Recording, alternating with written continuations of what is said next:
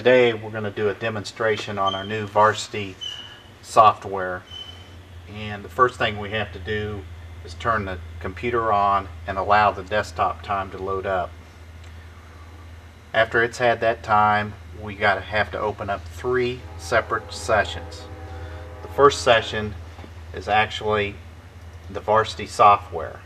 We wait for a user screen to come up. We sign on as Ship To, tab down, Ship To, enter, and that's the Varsity software. We're going to minimize this screen for a little bit and open the other 2 sessions. First session being the laser printer. Laser printer is used for printing packing lists and international documents. I'm going to minimize that screen. We're going to open up the last session. It's a Zebra printer session.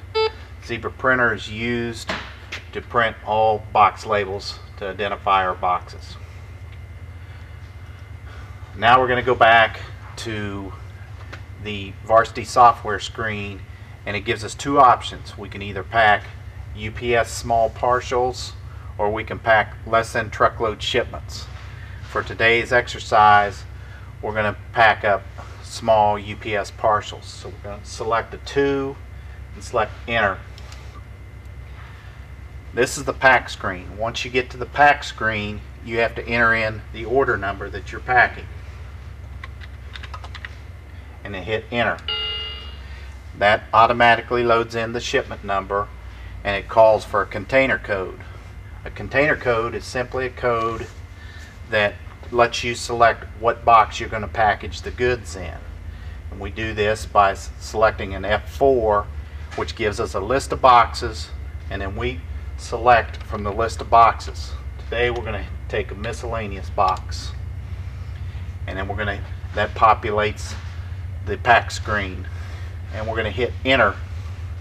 And at that point in time, it assigns a container code for this particular box, and that tells us what's packed in this particular box. It tracks it through the software system.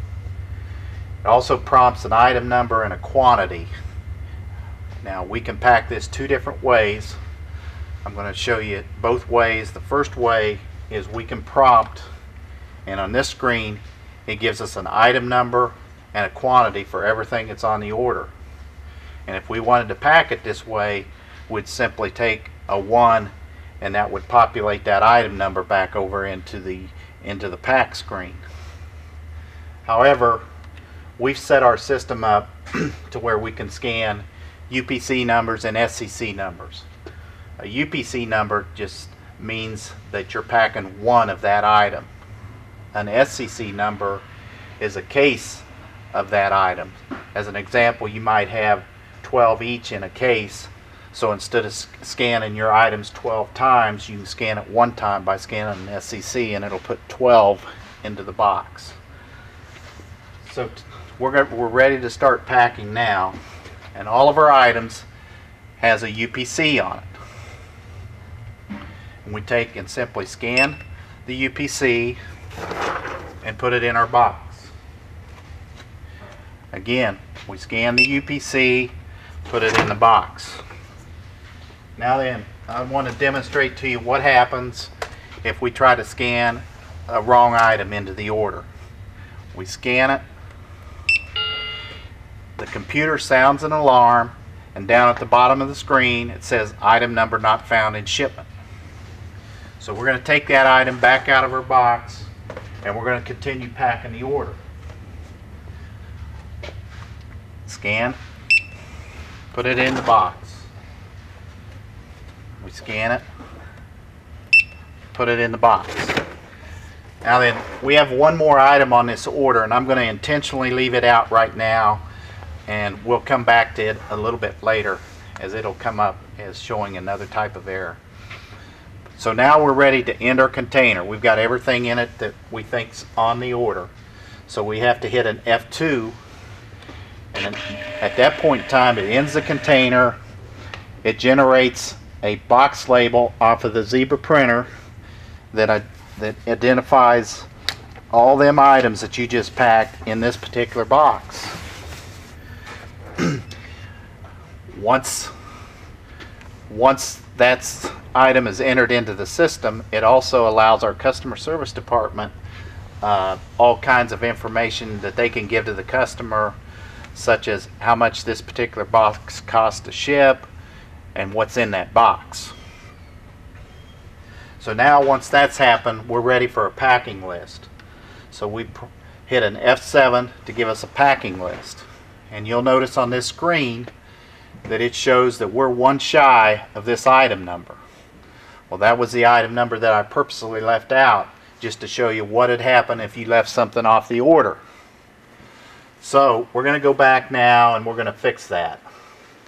It's going to ask us, if we want to reconcile our processing. We hit yes and hit enter. At this point, we've got to put our order number back in. We've got to come down to container ID, prompt that with an F4, and then we got to select our carton number again. And now at this point, we can come back and we can scan our last item number into the box. Now we can go back. Now we can go back and we can hit our F7, and you'll notice that this particular time this screen is empty, and that's a good sign because it tells you that every item number has been packed on that order, so you know that you got the right item numbers and you got the right quantities of everything that's on that order. So then you hit enter, and then it comes back over to your laser printer. It generates a packing list.